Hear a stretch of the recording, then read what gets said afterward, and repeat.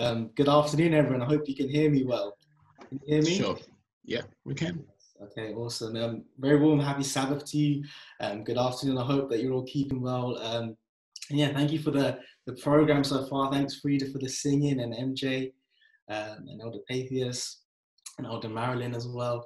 Elder Patheus, you always make me laugh when you call me George. This is a problem that's followed me my whole life, even when I go to school. All the teachers will call me George, and I say, no, it's Stephen. I guess that's the trouble with having two first names as your whole name. But nonetheless, I just hope and wish you a very warm, happy Sabbath. And I just want to welcome you again to our Revelation series. So if you were here last week, basically for this month in January, we're going to be doing a series called Truth Be Told. Truth Be Told. And we're going to be focusing on the three angels' messages. And for those that maybe aren't familiar with this language, the three angels' messages, basically in the middle of the book of Revelation, in chapter 14, there are three angels, and they have three unique messages each. And as Adventists and as Christians, but particularly as Adventists, we feel quite close to these messages because we believe these messages to be God's last cry to his final people living where we are in the last days. And so we're going to be exploring these messages, and similar to how we did last week, kind of challenge you. I challenge you to view these messages in a different light. It may be heard for you in a way that maybe you're not expecting, you haven't heard before, maybe not the conventional, traditional way. I hope that God will really speak and bless us. So I've entitled the message for this afternoon called, yes, sure. Sorry, yes. I'll give the title for message, and then we'll have the children's story, and then I'll carry on with my message. So the title for my message is Don't Defend Babylon. And that's a nice trailer for you. Okay, you will watch films for this. Is just a trailer for what's going to come. We'll have the children's story, and then we'll have the message. So much, Anna, for that. And yeah, you're absolutely right. I think it's a really similar theme, and thanks for that. And thanks, children, as well. And don't worry, the children's story hasn't ended. We're just going to carry on into a little bit of a longer children's story now for the message. The title is Don't Defend Babylon. So maybe let's just start with a word of prayer. Heavenly Father, we just want to thank you so much for just the amazing, kind God that you are. Thank you for the wonderful family that we have here in Norwich. And even though we're so far apart, thank you for this device that we're able to meet and fellowship with each other. Lord, in the Bible it says, and you promise us that when you send out your word, it will never return to your void, and it will accomplish everything that you need it to do. And so, Lord, we cling on to this promise this afternoon. We're eager to read your word, and we're eager to hear what you have in store for us. So, Lord, we just ask that you would speak and prepare our hearts to listen as well. In Jesus' name we pray. Amen. Amen. Don't defend Babylon. I know the title is a little provocative, but it will make sense, and it's intentionally provocative as we go. I just want to start by sharing a picture that I saw. It's a really funny picture that I saw, and I thought to share with you. It's a man looking out the window, and the caption is, "Me looking outside to see what chapter of Revelation is happening today." And yeah, I don't know about you, but maybe that's how these last couple of days, months / year has felt. The world is just getting crazier and crazier by the minute. And, sometimes you just feel like looking outside just to check, what chapter of Revelation are we in? And whilst it is a joke and it's funny, there is a fact and there is a sentiment that exists in all of us of that. A lot of us have grown up with this worldview and this kind of conception of Revelation. We think it's something to be really afraid of, something to be frightened of. And even when we try to understand the three angels' messages, like I said earlier, something that's really quite close to the Adventist heart, we are like that too. We think it's full of fear and full of doom and gloom and something to be scared of. But that's not the case at all. You see, as we read through the Bible in the Gospels, the Jesus that we encounter in the Gospels, he's loving, he's caring, he's full of compassion. And the Jesus and the God that we see in Revelation is exactly the same. That God hasn't changed. He hasn't changed overnight. He's exactly the same loving, caring, compassionate God. But it's just that this time, the stakes are a little bit higher.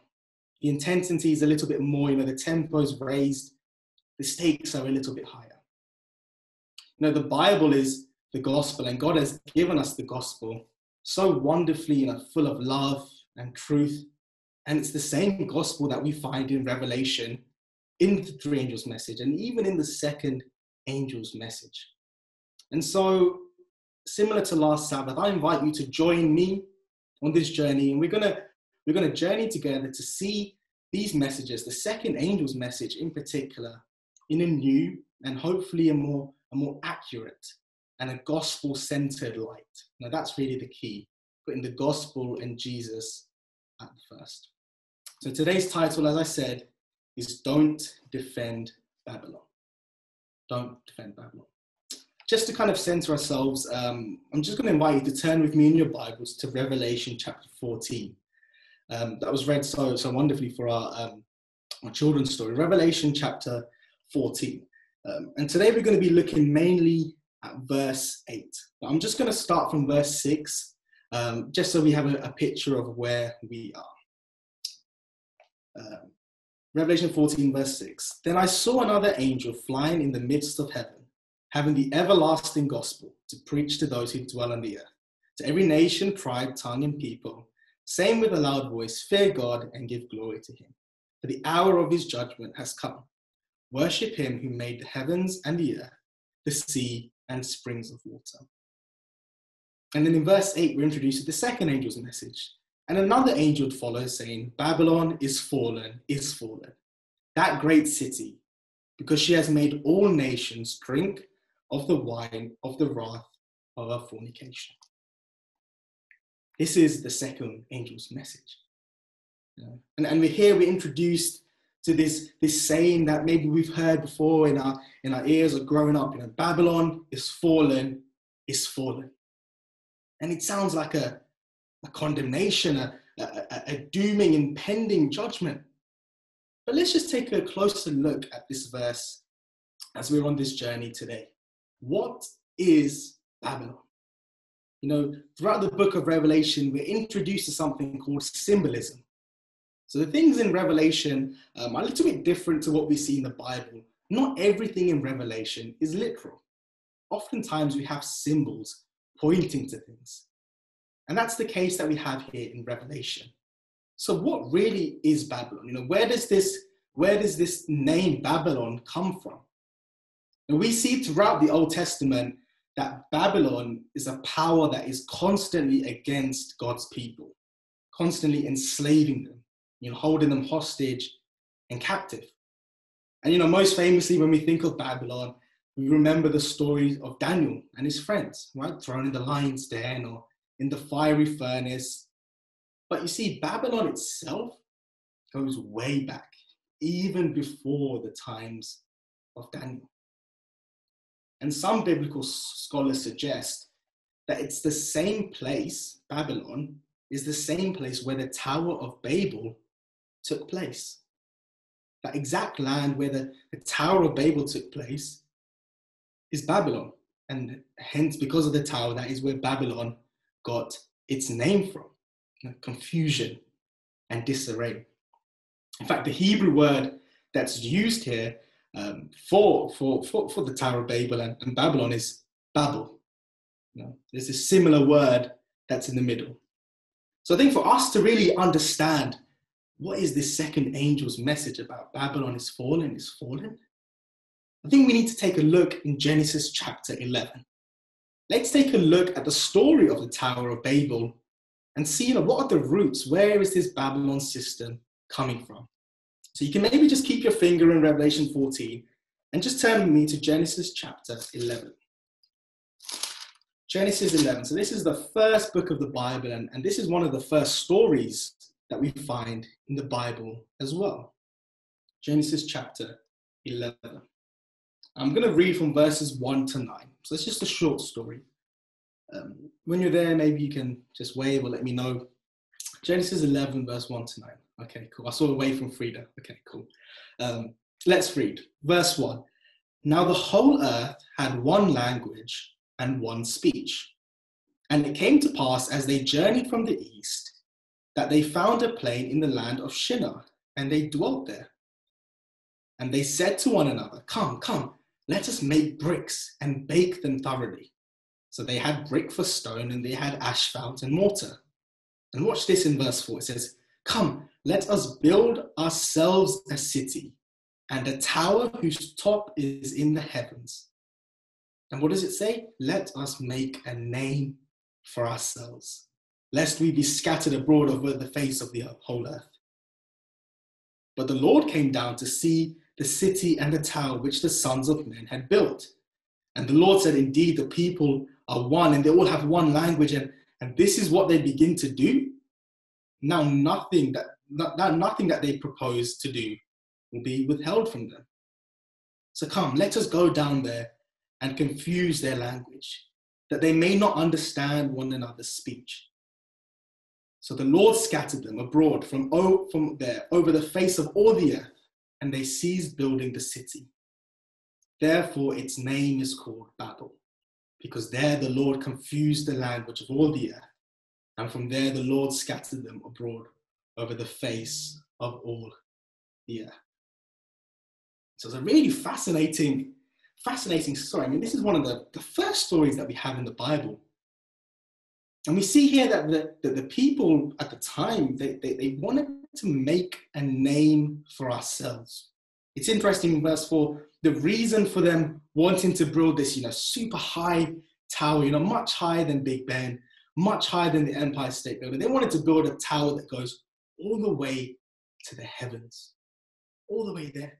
And the reason why they want to do it is because let's make a name for ourselves. They wanted to exalt themselves. This is so self-centered and selfish and really so opposite to what God is about. What God is about. But it's not just that. It's not just that they want to make a name. It's not just that they want to exalt themselves. But Genesis chapter 11 is where we're reading. But what we find in Genesis chapter 7 and 8, so this is just a couple of chapters before, we have the story, does anyone know? We have the story of the flood. We have the story of Noah and the great flood. And now that's interesting, isn't it? Now the story of the flood happened in 3 chapters, and 3 chapters later, people want to make a really, really high tower.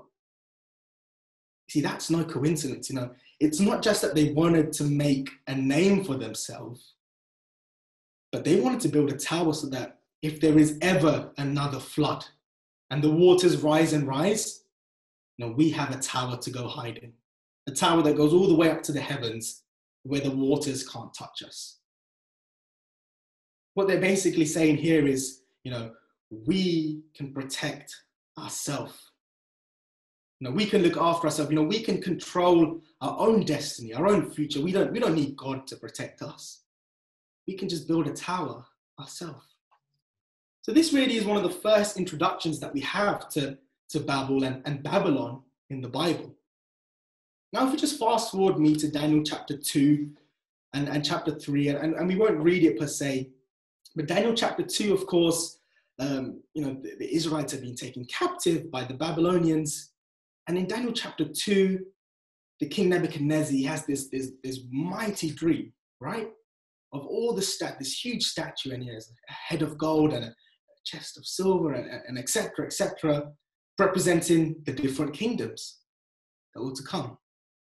But we find in Daniel chapter 3 that the Hebrew boys are there forced, the whole nation is forced to bow down to an image. And this image only has one metal, gold.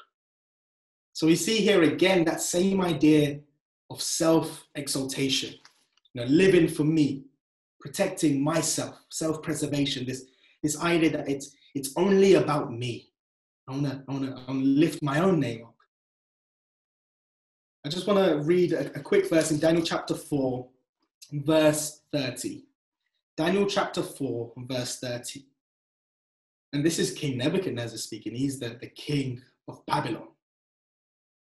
In chapter 4, verse 30, it says, "The king spoke, saying, Is this not the great Babylon that I have built for a royal dwelling by my mighty power and for the honor of my majesty?" King here is saying, hey, guys, is this not what I did? You know, everything you see, yeah, that's me. It's all me. So we see here that this is inherently what Babylon is about. And this is very, very synonymous. And I perhaps wish we had more time to really, elaborate this, but this is quite synonymous with the idea of, righteousness by works, and justification by works. I can do it myself. I can get there myself. And you know what? It's all for me. It's all about me, my power, my honor, my majesty. And notice in both these cases, with the Tower of Babel and also with Daniel in Babylon, that in these cases, God may somehow be intertwined or mixed. But God may have some sort of a part in it. The Tower of Babel, they wanted to rise to reach the heavens. And in the statue, it came from the vision that God gave, and that God was able to give for Daniel to interpret. And we see there was elements of God. Nebuchadnezzar, he worships God on and off. But ultimately, it's about me, myself, and I. And I'm not going to point fingers, and I'm not going to call out what these systems now represent in today's world. Perhaps you may be familiar with what these false systems may represent. But really, this is the root issue, that all these systems, be it papacy or the apostate Protestantism or whatever else we believe it to be in today's world, the root issue is that it's all founded on me, self-exaltation.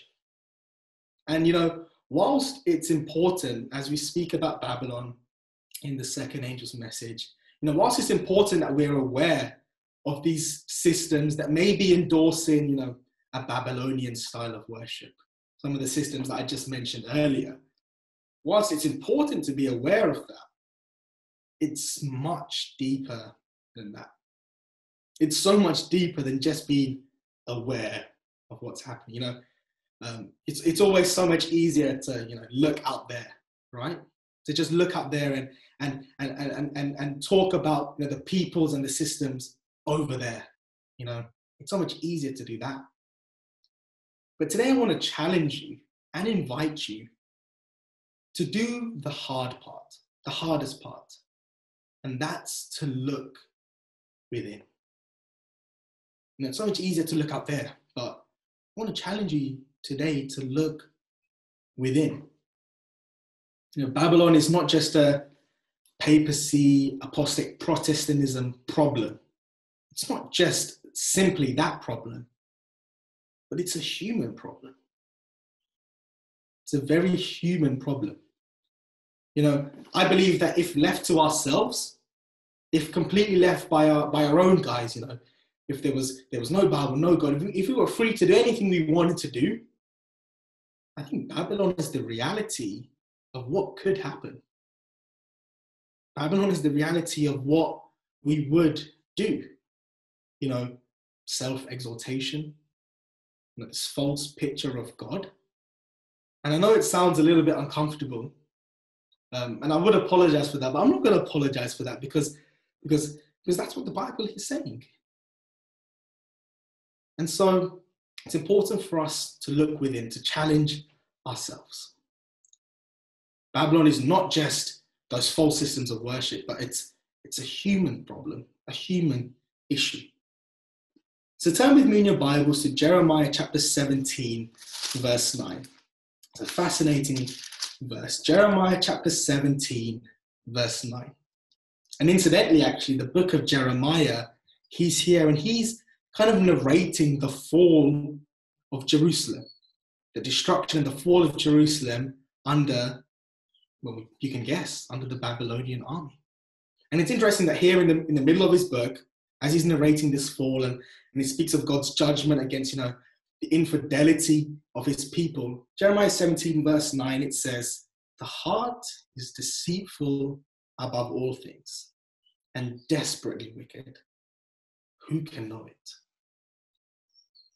Don't you find that interesting that in the middle of this book of Jeremiah, where he's talking about the fall of Jerusalem under Babylon, he says, the heart is deceitful and wicked. Desperately wicked. Who can know it? Babylon is deceitful. Babylon is full of lies. Babylon is desperately wicked. But so too, at times, is our heart. And I propose that the challenge today, and the challenge for all of us, as uncomfortable as it is, it's not just you versus Babylon. And maybe that's the idea that we've grown up with, it's me against Babylon. But I want to challenge and propose to you today that it's more importantly than you versus Babylon, it's you versus you. It's you versus you. We may be happy that, I'm not a part of Babylon. I go to the Adventist church, I'm part of the right system of worship. I'm not part of these other church systems, but could some part of Babylon be in us? In perhaps our relationships, our attitudes, the way we live? Is it there in the choices that we make day to day? The way in which we live, the choices we make, the decisions that we make every single day, might that be defending Babylon? Might that be in defense of Babylon? And so I urge you today, don't defend Babylon. Don't defend Babylon. Just turn back with me to Revelation chapter 14, verse 8. Hopefully you had your finger there. Revelation 14, verse 8, the cry has gone out from this angel. The cry is, Babylon is fallen. It's fallen. And incidentally, the Greek words that's been used in here for the word fallen is epesin, epesin. They're two words. And what these words, and it's interesting, you can see here in the English as well, is that it's written in the past tense.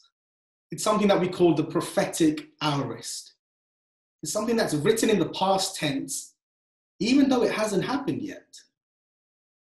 And the reason why it's done that is because the author and the author of the book and the angel is so sure, it's so certain that this is going to happen, that they're confident enough to write it as a past event, as something that's already happened. Something that's already happened. And so the cry today has gone out, Babylon is fallen, is fallen. So I urge you today, don't defend Babylon, the way we live, the choices we make, the decisions that we do. Every single year we remember that the guns of World War I stopped seizing fire. They stopped firing at 11 a.m. on 11th of November, 1918. Now this is an important day in all of our calendars because this was the day that the World War I ended. And you can almost just imagine the relief, that the carnage, the hostility, the pain of the war was finally ended. Well, at least in the victorious countries. And the armistice, it was agreed at 5 a.m. in the morning. This is 11th November, 5 a.m. it was agreed. But it only really came into effect around 11 a.m. And that's why usually, particularly I know here in Britain, if you're at school, sometimes we have a minute's silence. And often in the capital city, there is a service and a parade done to honor the lives of those who fought and died for us. And this news on the 11th of November, 1918, it was conveyed across the entirety of Europe, across the whole Europe, basically within the hour. So within that hour, everyone in Europe knew, yep, the war's done, we can stop fighting. But the message didn't reach East Africa as quickly as it did Western Europe. Remember, this is a world war. People are fighting from all across the globe. And for 4 years, the British, the Indian troops, and the South Africans, the Belgians, the Portuguese, the others, they had been there in East Africa. And they were trying to capture this person called Major General Paul von Lettow-Vorbeck. And I apologize, I'm not a German individual, so I can't quite pronounce that properly. But he was the German commander of 14,000 men. So you have all these nations, they're fighting against this commander in East Africa. And usually a telegram that was sent, that's the way they would talk then, a telegram sent from Europe to Africa would take usually maybe a day, a couple of hours or maybe a whole entire day to arrive. But because his troops were just so spread apart and the message was so difficult to get out because, of course, in the middle of the war, on the 12th of November, those two sides went to battle again. Now, can you just imagine this? The whole entire world in Europe, they've stopped fighting. The war is over. But the next day, the message hasn't come to these guys. So on the 12th of November, they go and fight again. They clashed again. And it was only after this that von Lettow, he realized that the war has ended. So after, with the instructions, finally, they got out to him, he finally surrendered his troops on the 25th of November. 14 days, 2 weeks after the war had ended. I wonder, could we too be like that at times? The Bible here says in the prophetic hours, in the past tense, that Babylon is fallen. It's done for, it's finished. But could we too at times be defending Babylon, a system that's already fallen and already defeated? But you see, it's not just that Babylon is wrong and deceitful and full of lies, but Babylon is harmful to us. It hurts us. In the end, it may seem better at first and it may seem easier off, but ultimately, in the end, it just hurts us. Throughout the Old Testament, we see so many cases of Babylon being this cruel and vicious empire, torturing and enslaving God's people. And I won't read all the verses for lack of time, but in Habakkuk chapter 1, you have a pretty good summary of what Babylon is about, full of violence and shame and oppression and injustice. So friends, when the cry goes out in Revelation 14 verse 8, that Babylon is fallen, this is fantastic news. This is good news. This is amazing news. Why? Because it means the end of those things too. It means the end of violence, of pain, of suffering, of torture, injustice. It means the end of those things too. Babylon is fallen, that great city, because she has made all nations drink of the wine of the wrath of her fornication. This wine that is being talked about here is symbolic of, again, the false doctrines and the lies with which they have deceived so many people. It says all nations. All nations. It's so sad when you think about it. But the cry has gone out that Babylon is fallen. It will fall. And so too will the pain, the torture, the injustice. That too will fall too. In Revelation chapter 18, verse 1 and 5, we kind of have a zoomed in version of what it means of this fall of Babylon. And chronologically, this event takes place a little bit after, usually after the rejection of the three angels' messages. I'm just going to read Revelation chapter 18 as it again speaks of Babylon. It says, after these things I saw another angel coming down from heaven, having great authority, and the earth was illuminated with glory. And verse 2 it says, Revelation 18 verse 2, and he cried mightily with a loud voice, Babylon the great is fallen, is fallen. See, we have that again in the past tense. And has become a dwelling place of demons a prison for every foul spirit, a cage for every unclean and hated bird. For all the nations have drunk of the wine of the wrath of her fornication. The kings of earth have committed fornication with her, and the merchants of the earth have become rich through the abundance of her luxury. And then verse 4, it says, and I heard another voice coming from heaven. Amen. You should all say amen there. Another voice coming from heaven saying, come out of her, my people, lest you share in her sins and receive her plagues. There's another voice coming in heaven saying to come out of her. Come out. And you may be sitting there thinking, yeah, you're right. You know, I don't want to defend Babylon anymore. And yeah, you know, I feel the Spirit of God saying, yeah, I want to come out of her. But you may be sitting there asking the question, how? How?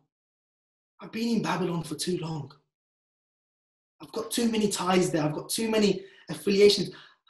I've been there so long, it's not quite as easy for me to just come out. You know, how can I come out? I want to suggest to you today, in closing, as we're closing here, that only the gospel can release and heal us from the ties and the ropes and the chains of Babylon. It's only the gospel. The same gospel that you read in the beginning of the New Testament, Jesus, compassionate, caring, kind. That same gospel is the only gospel, the only thing that can release us from the chains of Babylon. But what is this gospel message? What is it? You know, is it Jesus going around and healing people? Is it the first 4 books of the New Testament? You know, what do you mean? What is this gospel? I want to introduce to you a quote by one of my favorite Christian authors. And the quote is this. It's a fantastic quote taken from SDA Bible Commentary, volume 7, and it's page 458. She says this: hanging upon the cross, Christ was the gospel. There, hanging on the tree, Jesus was the gospel. He's the personification of the gospel. The gospel isn't just a thought or an idea or a philosophy or a thing that, you know, people in suits and ties say every Saturday to make themselves feel good about each other. No. The gospel is a person. And there he was hanging upon the cross. It's Jesus. He is the gospel. And she carries on by saying, now this is our message. This is our argument, our doctrine, our warning to the impenitent, our encouragement for the sorrowing, the hope for every believer. It's Jesus. It's him. He is the gospel. It's him. And in the end, it really boils down to that decision. It's one choice. Everything else might be going around the world and you know, you can read into the signs of the times and all those things, but in the end, it boils down to one decision. And it's a battle for you. It's for your heart. It's for you. And the decision is eternal Babylon, eternal gospel, or fallen Babylon. You see, as we read at the beginning, the first angel's message and the second and the third, these aren't messages that are in isolation. You know, in reality, this is just one message in 3 parts. And we see in the first angel's message, it says, another angel flying in the midst of heaven. This is Revelation 14, verse 6. It says, having the everlasting gospel. That's the first angel's message. But in the second angel's message, we see here, it says, Babylon is fallen. It's fallen. See, the first angel's message, it's about something that's everlasting. But the second angel's message is about something that isn't. I hope you can see, you know, there's this juxtaposition, there's this contrast, there's this contrast between something that's eternal, that has no beginning and end, that's everlasting, against something that rises but then falls. and will fall. The gospel is juxtaposed with Babylon, and the gospel will not collapse. It won't fall like Babylon will.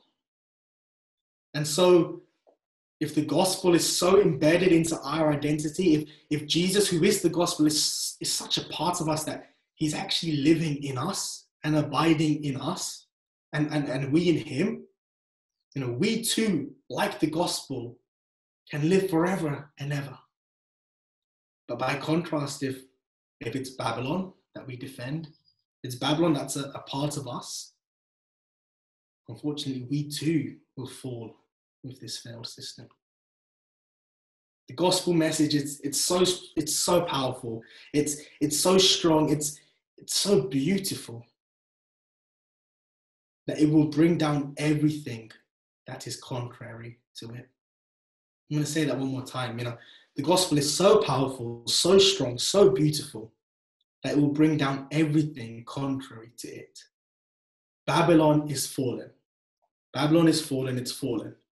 So don't defend it. Let it fall. If it's fallen, just let it fall.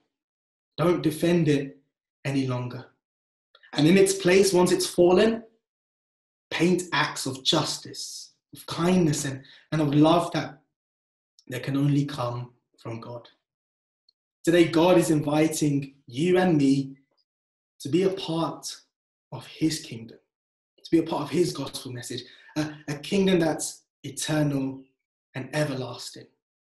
So don't defend Babylon. Let it fall and be a part of God's kingdom. Amen. Amen.